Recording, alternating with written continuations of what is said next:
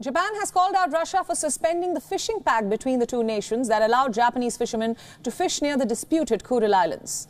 While Moscow alleges that Tokyo has failed to make payments for the Sakhalin development projects, which it alleges was part of the 1998 deal.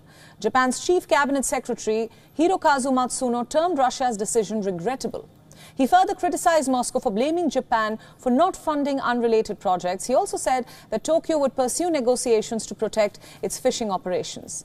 Japan's remarks came after the Russian Foreign Ministry said that they are now suspending the implementation of the 1998 agreement until the Japanese side fulfills all its financial obligations.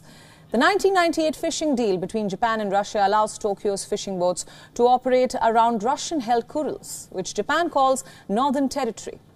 Before the pact was signed, Moscow had seized and shot at Japanese boats. The decades-long feud between both the nations over the four islands did not allow them to sign the World War II peace treaty. Moscow's move seems to be more of a retaliatory action as it comes after Tokyo announced new sanctions on Russia that calls for freezing assets of more individuals and banning the exports of goods to certain Russian groups. Japan has been supporting NATO allies in stepping up military operations, and the United States and Europe in imposing more sanctions on Russia amid a raging war with Ukraine.